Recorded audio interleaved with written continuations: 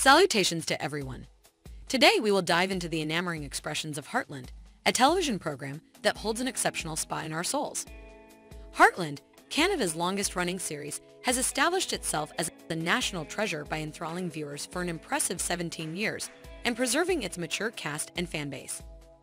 Hurricane has defied the odds in an era when television shows face constant challenges to remain relevant. We should pause for a minute to see the value in its excursion. In 2007, when Heartland Post debuted, the entertainment industry was vastly altered. Web-based features were still in the earliest stages. Online entertainment presently couldn't seem to develop and audience members had restricted choices. Even though there was production technology and the internet, it was not as advanced as it is today. As a result, television productions were less extravagant, with the film industry receiving the majority of the financial benefits. Hurrytown came into existence during this time period and has changed over time. In the present, we wind up in a brilliant time of TV with a flood of miniseries supplanting conventional films. Costs associated with production will rise as a result of this shift, as will competition and unwavering focus on quality. Despite relying on social media to pique interest, many insiders of the industry are having trouble navigating this new terrain. As a result, for television to remain relevant, it must adapt to rapidly shifting social media trends.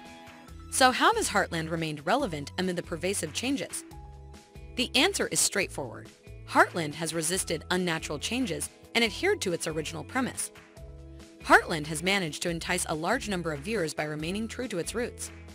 Furthermore, the show has embraced imaginative techniques, incorporating organizations with famous streaming stages like Netflix, which have drawn in another age of fans close by its devoted existing crowd.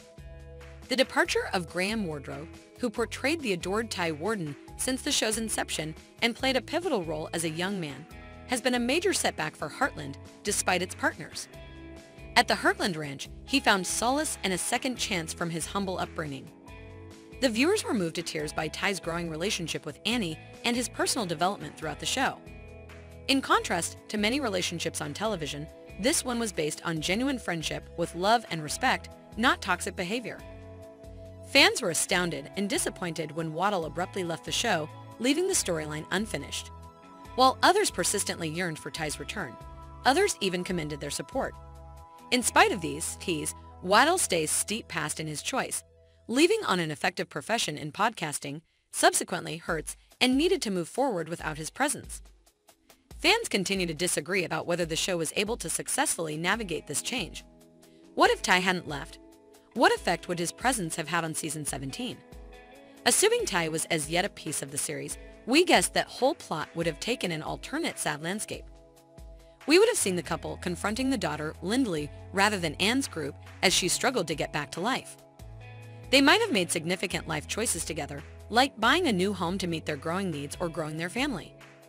Ty might want to have dedicated himself to his vocation and sought after the improvement of his farm, lining up with Zach's conversation about the farm future beneficiary. Heartland's ranch expansion and business prospects would have been top of mind for them if Tay and Amy were the obvious choice. Additionally, Tay and Amy adore spending time alone and enjoying each other's company. Tending to the season's principal challenge of childcare would have been streamlined in the event that Ty had been available, as he would have had the option to really focus on Lindy while Annie kept an eye on different obligations. What do you think of Ty's possible appearance in season 17? Is he still a part of you? Does it still hurt and feel like that without him? And most importantly, are you looking forward to this remarkable series' 17th season?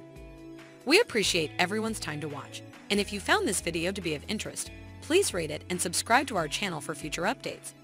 Until sometime later, be careful and remain tuned for really thrilling news.